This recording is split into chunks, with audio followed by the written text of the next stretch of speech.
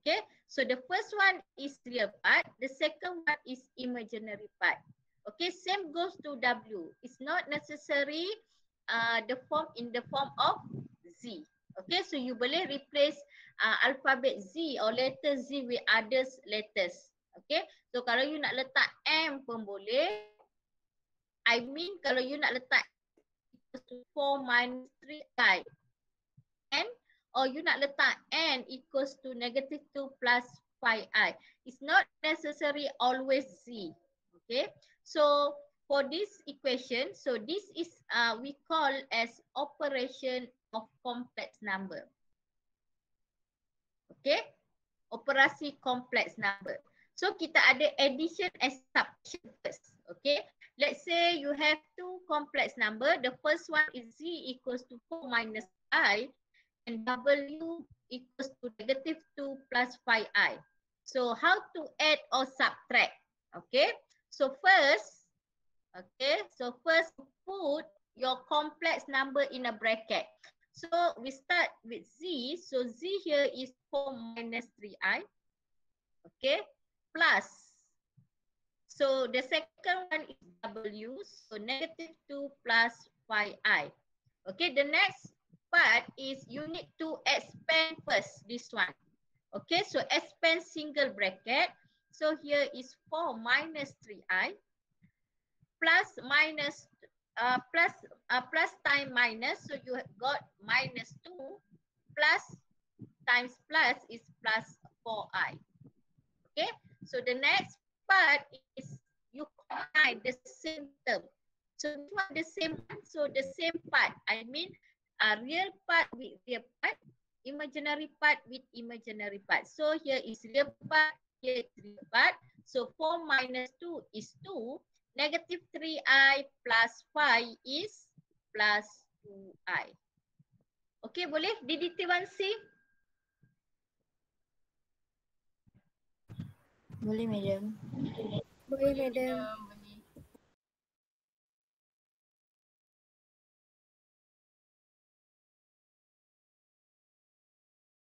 Okay, so kalau DDT1C so tak faham boleh angkat tangan Okay.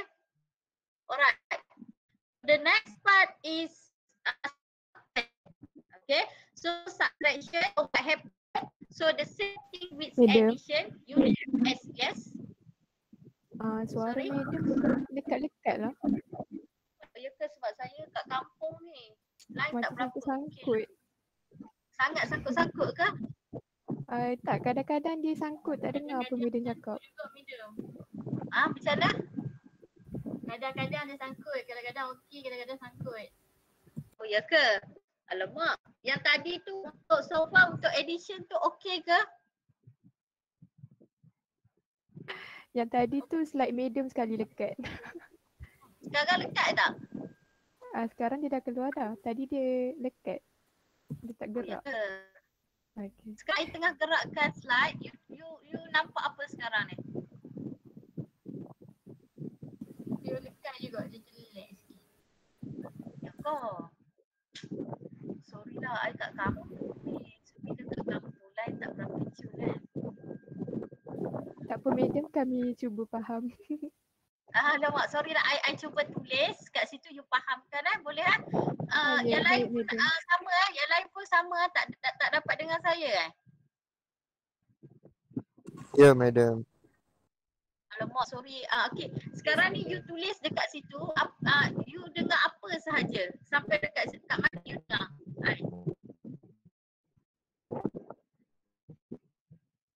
Yang explain pasal addition okey ke? Dapat tak? Yang ni.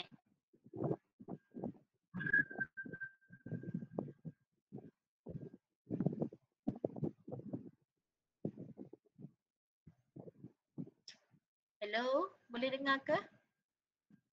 Boleh, madam, boleh. Okay. So yang I explain pasal addition tadi tu okey tak? Tak berapa jelas madam. Tak berapa Tak jelas, berapa madam. jelas. Tapi you all faham tak? Saya faham madam. Yang lain tak tahu. Okay, siapa yang tak faham angkat tangan. Okey, tak apa, tak apa. Lepas ni you ingatkan I untuk share. Untuk share video ni. Okay, madam. Boleh okey, tak apa. Kita just proceed saja. Okey, so nanti I lepas dia dah download apa semua, nanti I download, nanti I share dekat you all. Boleh Okay, madam. So untuk multiplication, okay, so I akan show sebiji lah supaya you nampak walaupun you tak dengar. Okay. So untuk multiplication, so Z times W, so dot ni sebenarnya kat tengah, sorry dot W, so apa yang you kena buat, you kena expand to bracket. So you expand 4 times minus 2, you akan ada negative 4 times 4i, so 5i, so you dapat minus 20i, negative 3i times 2, you akan dapat positive 6i,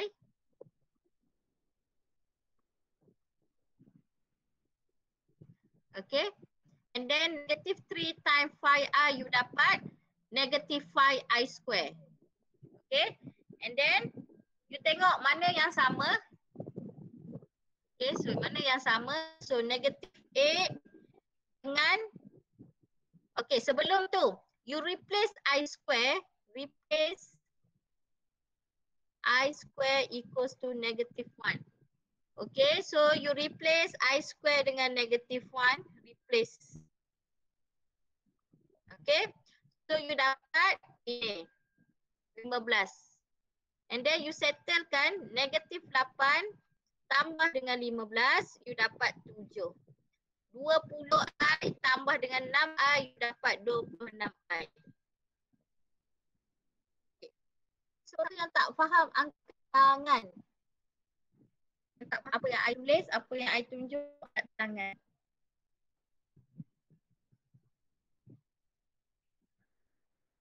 Okay, siapa yang faham angka tangan? Yang tak okey.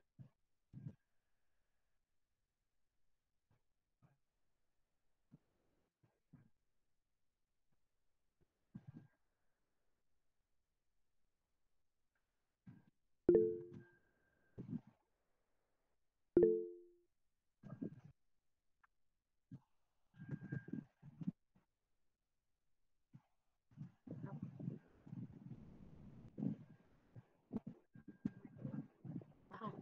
Orang angkat tangan faham tak?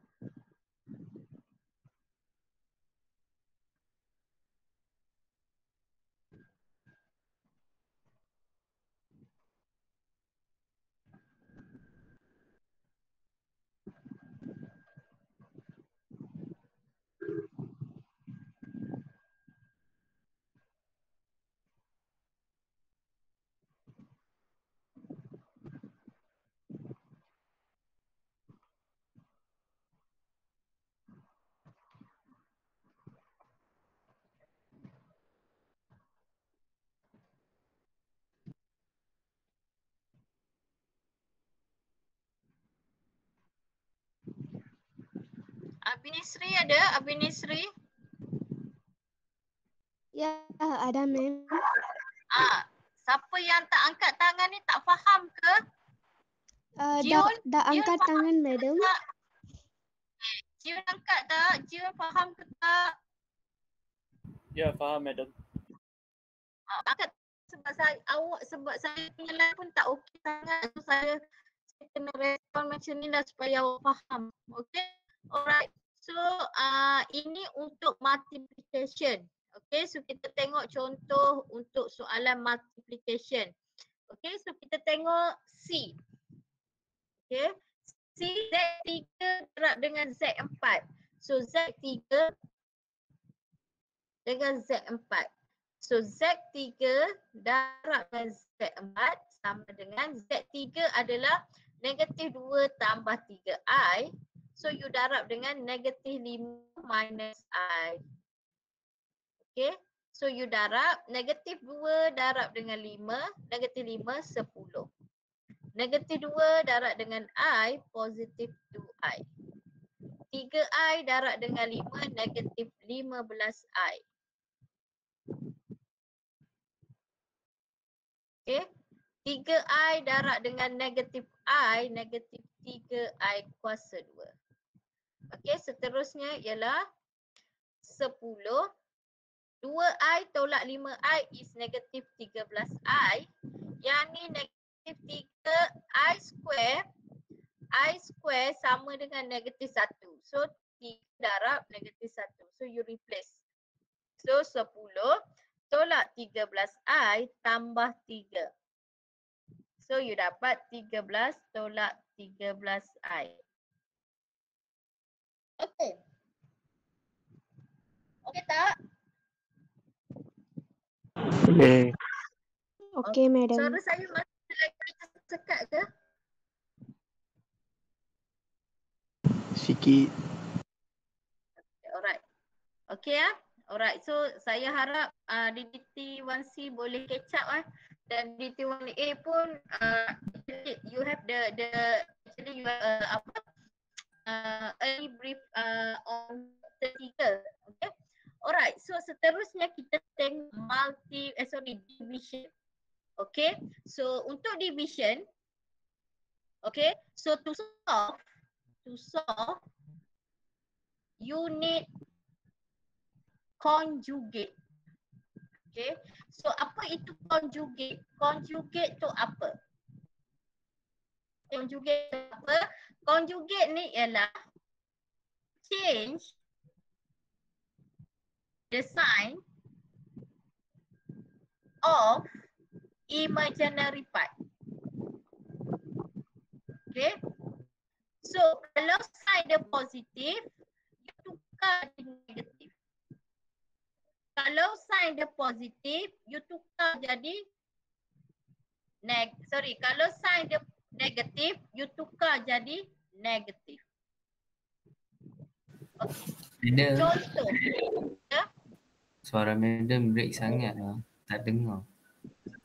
Tak apa, I tulis dekat situ. I tulis dekat situ supaya sebab nanti I akan hantar recording. Okay, Boleh? madam. So I tulis dekat situ, hopefully you faham lah. So I tulis division ni to solve you need conjugate. Apa itu conjugate? Change the sign of imaginary part. Okay, example. Okay. So sebelum tu symbol of conjugate. Z bar. Okay, contoh Z equals to 2 plus 3i. Okay.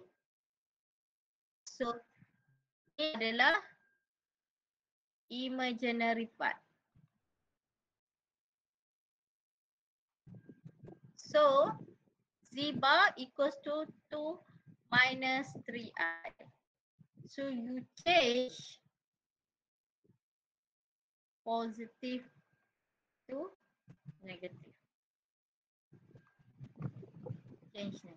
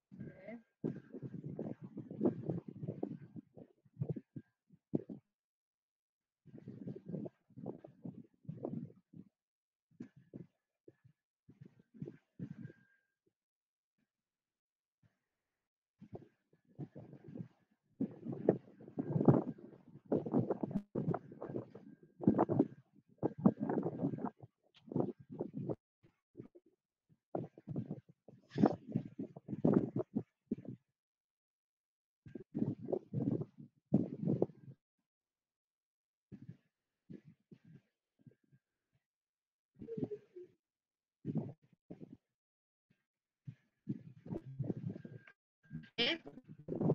Example of conjugate. C sama dengan 3 tambah 2. Okay. So ni adalah imaginary part. Ni adalah real part. Sebab ada I. Okay. So conjugate equals to, so you change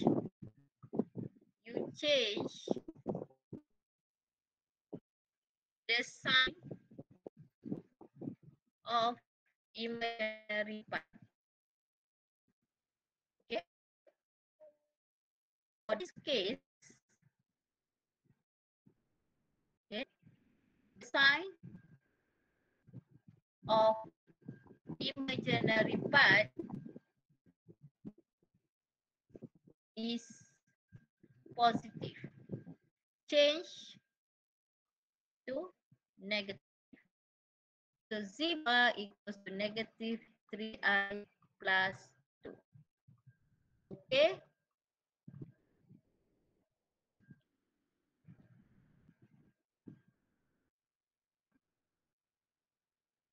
Okay tak?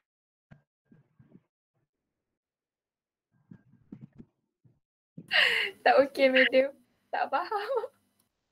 Tak faham, madam. Apa yang you tak Miss back faham? lagi.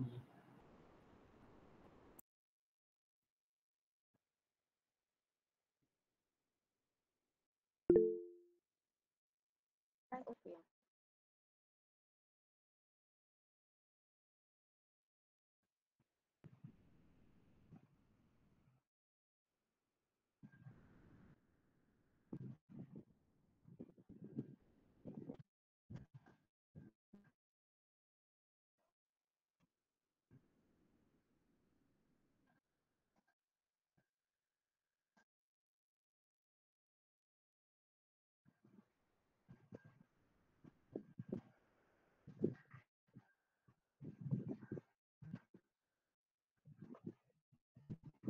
Oh, I see.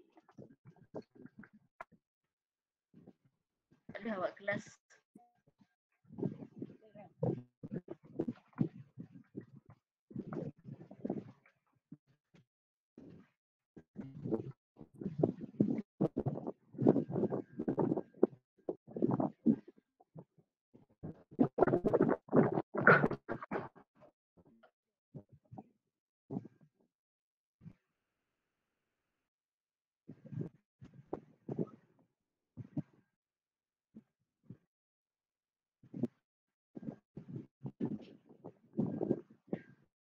Okay ke?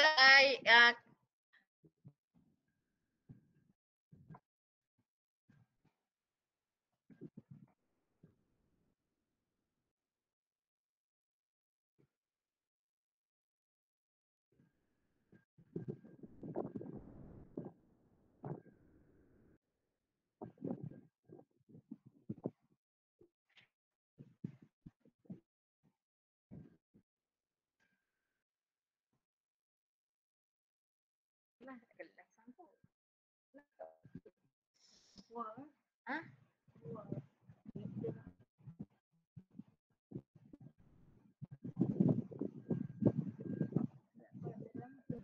Tak dengar.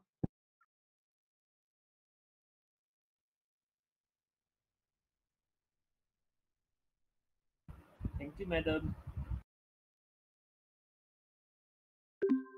Thank you, madam.